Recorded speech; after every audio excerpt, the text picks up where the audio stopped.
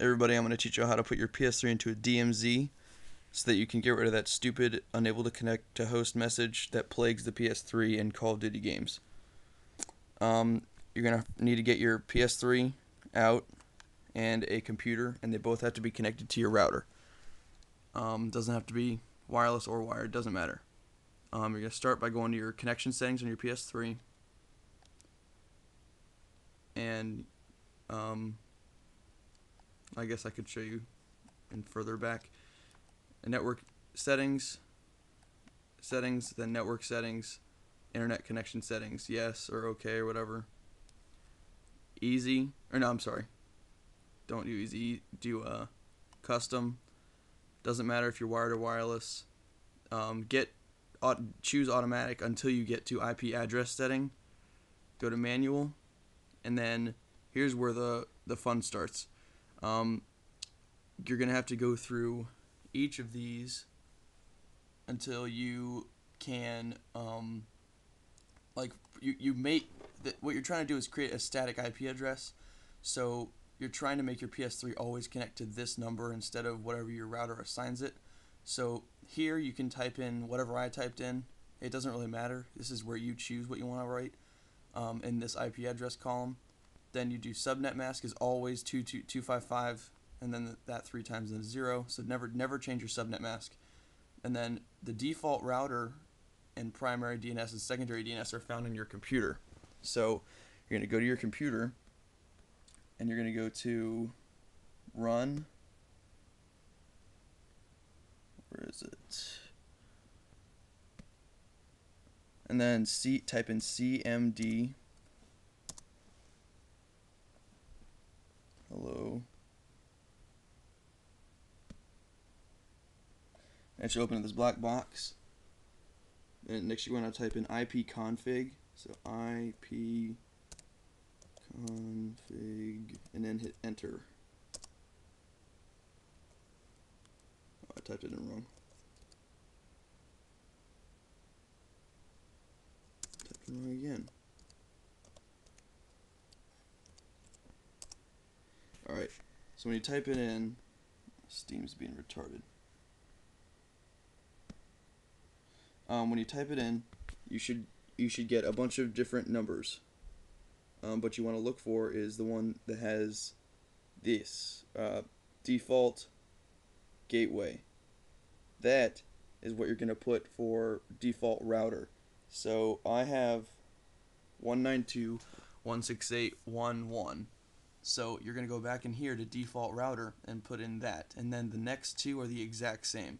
So you got to plug that in 2 more times. Then the next step is also on your computer. You have to go to your internet browser and go to your address bar, and what you're going to type in is the address of your router. Now this is variable for different people's different routers. However, it's almost always starts out with well, first you need to do HTTP. No, you can do www, I think, but do http://192.168.1.1. Now the last two could be changed. It could be 192.168.1.0 or 00 or 1.2 or 0.2. Those last two numbers are usually the only thing that changes.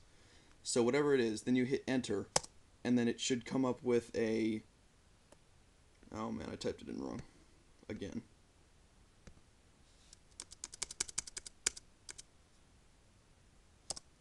Alright, it should come up with this, and it should ask you to enter in your username and password.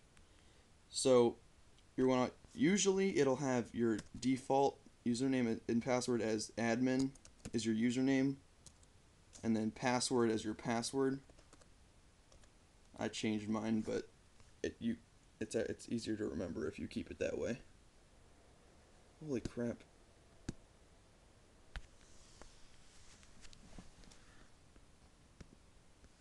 Alright, log into it. Alright, then it should bring you to your router's homepage. Um, I have a Netgear. You might be Linksys or something. So this is the part where you're gonna have to do a little hunting for yourself. Like along the side here, you're gonna want to look for something that has DMZ in it, or DMZ hosting, or something along those lines. Mine is actually in the WAN setup. That's where I find my DMZ settings. Um, oh man, crap! I don't even know how to get rid of that stupid square. Actually, it's kind of useful. So like, god dang it! Don't look at that square. Um, so you're gonna want to find this box that has the DMZ default DMZ server, or just some. You don't really have to care about firewalls, but if the word DMZ, you want to make sure it's enabled.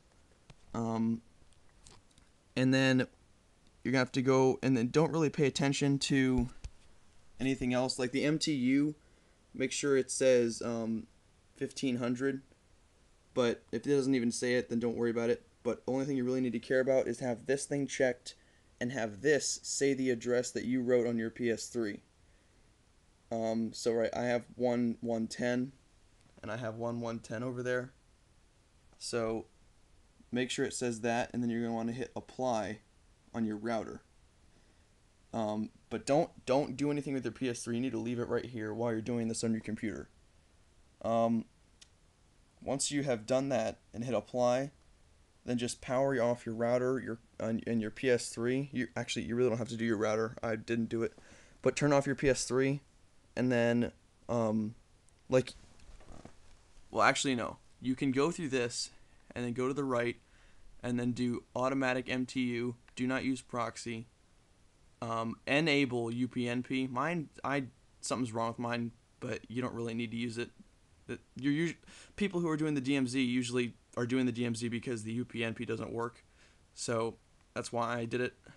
Anyway, so you're going to want to save the settings, but do not test the connection. So if you hit X, it'll say save completed, but then hit back out. Then you're going to want to power off your PS3, power it back on. Then it should either automatically connect, or if it doesn't, go do a connection test, and then it should connect. And then everything should seem the same, except when you get online, you'll be able to connect to people, and they'll be able to connect to you. All right, thanks for watching.